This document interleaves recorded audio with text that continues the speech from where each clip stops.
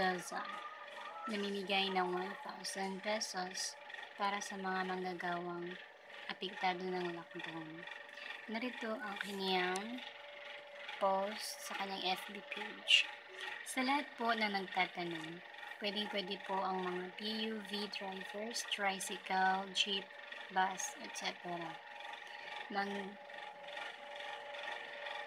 din po ang driver's license at operator's permit or TODA ID. Pati po mga construction workers, street market vendors, labandera at iba pang mga trabaho na walang ibigay na proof of employment. Mag-send lang din po ng litrato na magpapatunay na iyon po ang inyong trabaho, hanap buhay, at kahit anong uri ng ID. Kahit ano po ang trabaho niyo, pwede po kayo mag-send ng email.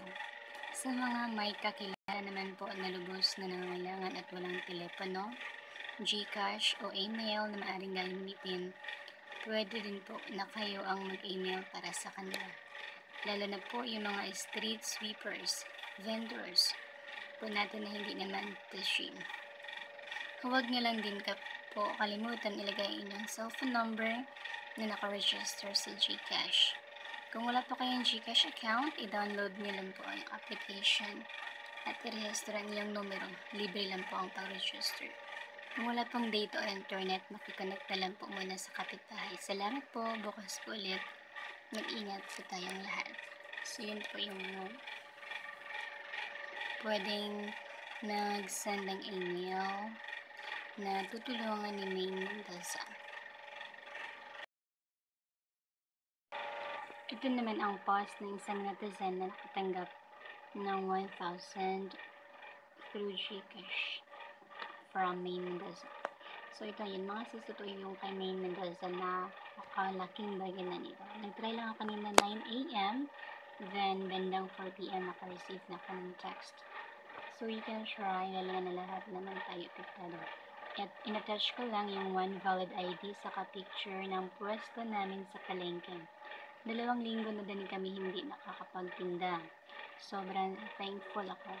Email ad. So, sa mag-send ng email kay Maine Mendoza, ito po yung email ad. donation.drive@yahoo.com. Tapos, ang ilagay mo dun sa subject is assistance for food. Huwag nyo po kalimutan ilagay ang cellphone number. Tapos, i-download mo na po yung Gcash app. Insert nyo din po ang isang valid ID, picture ng hanap buhay nyo, or ID sa trabaho, pwede rin sa TODA, para naman meron kayong proof na yun ang inyong panghanap buhay. Dito naman sa sa mga tutulungan ni Maine Mendoza, kahit sino pwede, basta affected kayo ng lockdown.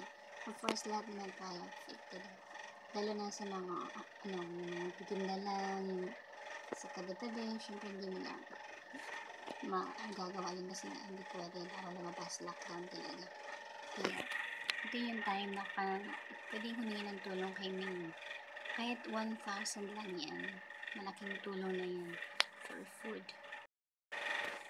Ito naman po yung example kung paano mag-send email to donation.drive@yahoo.com.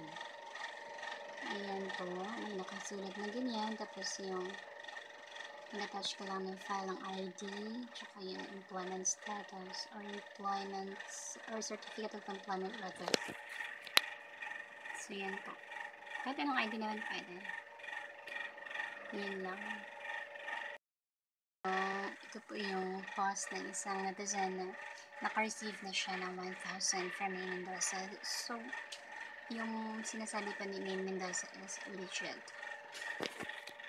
So, pa inaantay natin, mag-send na ng email sa donation.drive@yahoo.com para mayusan yung ating mga pangailangan ng apektado sa lockdown.